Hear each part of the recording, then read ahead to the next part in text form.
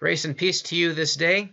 It is Thursday, January 14th. Our devotional time brings us back to Luke's account of the Gospel.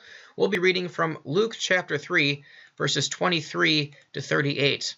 This is the genealogy of Jesus, according to Luke. I won't be reading it aloud in this video. It would take quite a lot of time, and there's no way I get all 77 names correct on one take.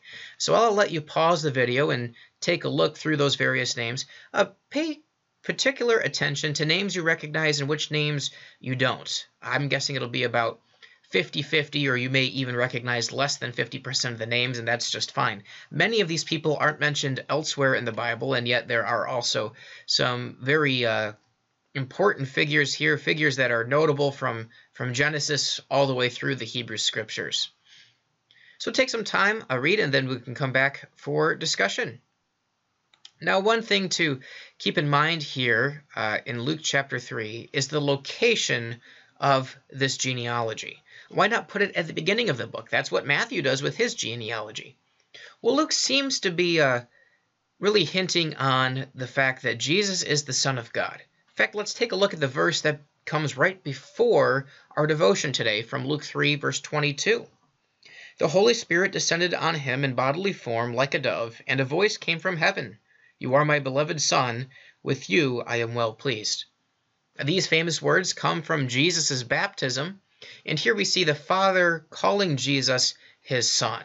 And it is in this context that Luke goes to show that Jesus really is the Son of God, even in somewhat of a biological sense, as opposed to verse 23, where Jesus is supposedly the son of Joseph. Now, Luke here is making a point that he's made before, that Jesus is born of the Virgin Mary and therefore is not the biological child of Joseph in any way, shape, or form. And yet Luke continues on with this list of names, 77 names in all. And the 77 number there, it can represent completion. Perhaps the number 7 does represent completion, 7 days in a week, that sort of a thing. And so 77 would be completion upon completion. We also could divide this list of 77 names into 11 groups of 7 names. Again, 7 is completion, and then Jesus almost begins this 12th set in the new age of the church, marking eschatological fulfillment, end times fulfillment. God's family is becoming complete. Jesus, the very Son of God, has come to earth. Now, one of the names you may or may not recognize from this list, I wanted to highlight briefly. Zerubbabel lived during the return from exile from Babylon. So this would be recorded in the books of Ezra and Nehemiah. Zerubbabel came from the line of David, but there was no king in Jerusalem during his time, and so he was a descendant of the king with no throne. He was governor of Judah, but that title and that government position wasn't anything like being king of Israel or king of Judah. And yet the prophet Haggai prophesies to Zerubbabel that God will make him like a signet ring. A signet ring was used to mark official correspondence by the king and was sealed to show that it was authentic, and the seal should not be broken except by the authorized recipient of the letter. And so this term signet ring implies that there is going to be a return to royalty coming from Zerubbabel. And here in Luke chapter 3, we see that Zerubbabel is included in this genealogy of Jesus, and thus this prophecy is fulfilled in Christ, who comes to take up the office of the king, as was foretold to Zerubbabel some 500 years or close to 500 years beforehand. Another name you likely recognize here is Jesse.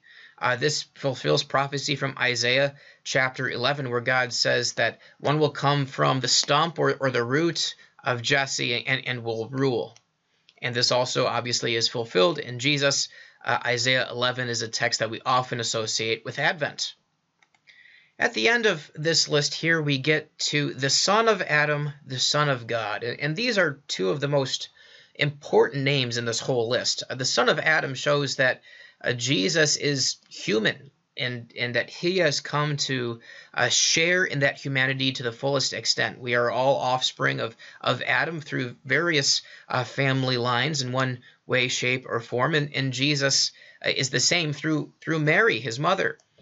But also Jesus is the Son of God.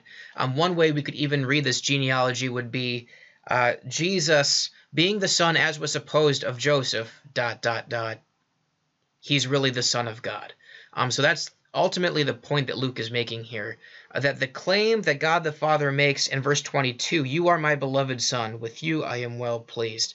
This is rooted in Jesus' very nature as truly divine, but also in his human nature, even his human genealogy as being truly human. What does this all mean for us? Why does this genealogy still inform our faith and life in the church today? Well, we see ourselves in this way too. God has entered human history, and perhaps there's no much clearer way of showing that than a genealogy. That Jesus is a descendant of various ancestors, as are we all. And we even share common ancestors through Adam and Noah and others perhaps too. And that God has brought us all into his family by faith. And that we too are called children of God on behalf of Christ. Let us pray. Gracious God, we thank you for sending your Son, Jesus Christ, into the world to bear our sin and be our Savior, that we too might be called your children. Thank you for bringing us into your family and showing that Jesus is true man, a man who comes from a long line of descendants, tracing ultimately back to you, our Maker and our Creator. Jesus is so different from us, and yet he is also similar to us in many ways. He has gone through anything we could possibly go through in this life, and we thank and praise you for sending him into this world in very tangible ways, even ways that we can see through this genealogy here in Luke chapter 3. Be with us today and always. In the name of Jesus Christ our Lord. Amen. Go with God's peace this day.